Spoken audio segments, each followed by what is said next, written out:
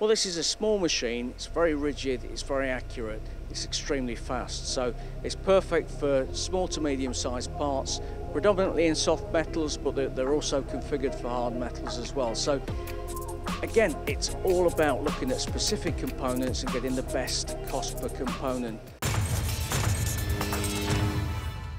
So I'm here at Nikon's Innovation Centre in Rotherham. I'm with Lee Scott from Starrag. Lee, we have got the compact Hecate machine behind us here, which is actually currently machining one of these parts. The AMRC guys are here wandering around at the moment, actually doing whatever they're doing. Well, what are they doing? Can you explain?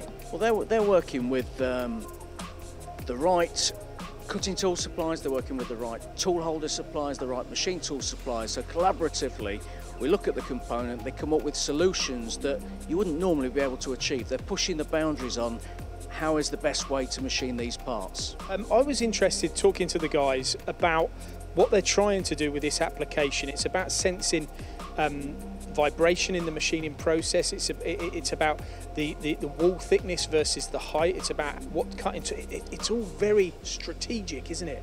It's very strategic. It's the kind of work that most of our customers don't have time to do themselves. So these guys can do this offline, they can push the boundaries, they can use all the technologies inside the machine, sensor technologies, they can also use some external measuring capabilities as well and really understand what's happening in the cutting process. And for those that don't know, with our audience being broad and wide, the AMRC is on the same campus here, isn't it?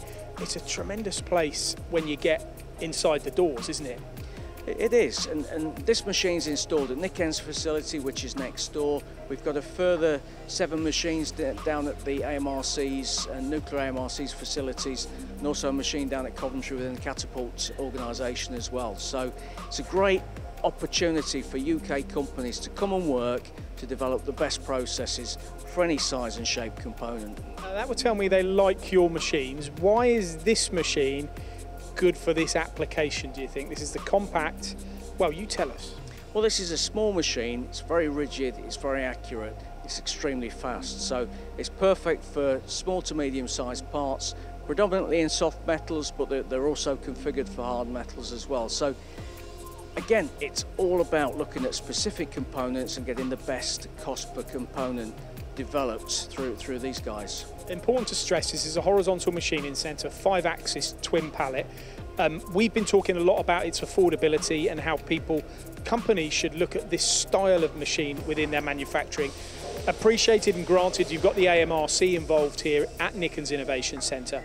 But this is the type of thing that the Starrag Group do day in, day out with your customers, isn't it? Taking applications, looking at reworking, remodelling, reducing costs. It is. Nobody buys a machine out of a brochure from us. So as we've explained to you about the machine in the past, we start with the spindle and we work backwards. So we define a machine around a process or type of material group or product group. It's all about optimising. It's all about best profitability and cost per part.